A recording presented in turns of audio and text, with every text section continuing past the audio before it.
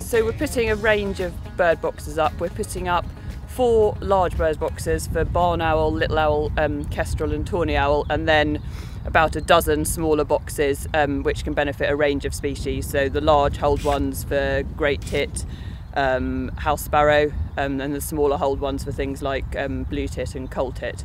And then we've also got some open fronted ones for robins, and fingers crossed something like a redstart might take to them around here.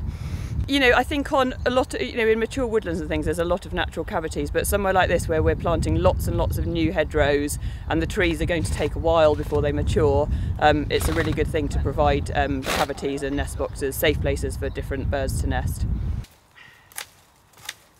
Well, this is our first volunteer day, and according to Marcus, has been all over the site. We've got approaching 20 volunteers on site.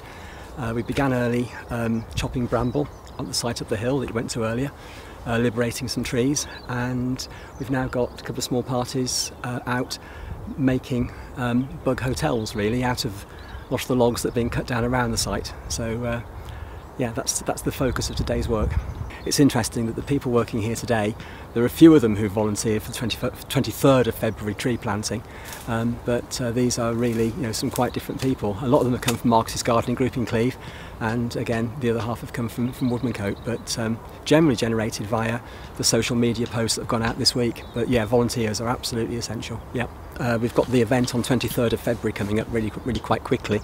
The trees are arriving on 21st. I've had confirmation of that, and they're going up to Cleeve at Barnfield. We've got potentially approaching 30 people volunteering for the planting. Obviously some people will not be able to will have things happen and not be able to make that particular date, so still open for volunteers if anyone would like to get involved with it. But yeah, it's all going really quite well.